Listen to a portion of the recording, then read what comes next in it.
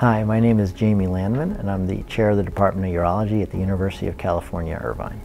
My area of focus is largely in kidney disease, with a particular focus in kidney cancer and the minimally invasive management of that disease, as well as kidney stones, again with the minimally invasive focus, and pretty much anything that has to do with kidney surgery, so kidney blockage or kidney transplant.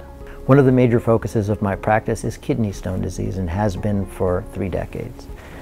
Kidney stones are a massive problem around the country, with now almost 10% of the American population having kidney stones at some point in their life.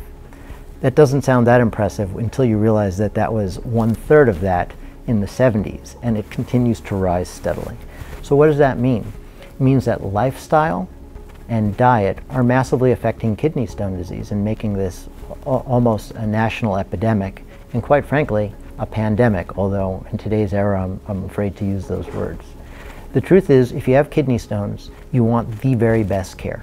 So when it comes to what traditionally is known as care, meaning the treatment strategies, shockwave lithotripsy, ureteroscopy, and percutaneous nephrolithotomy, we literally offer the best in the world. UCI Urology invested in having the best shockwave machine in the world, and this is the least invasive strategy that's really appropriate for some stones. For some stones that are a little bit more challenging, we offer ureteroscopy. The UCI Urology team has created much of the technology that people use for ureteroscopy today.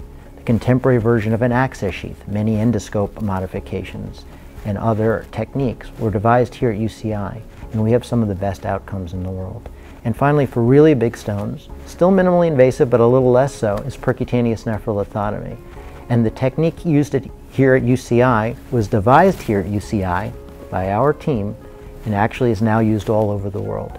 So the combination of world-class surgical experience for those patients who need surgery, really smart active surveillance for smaller stones that can be watched, but most important, and the part that's often ignored, is the prevention.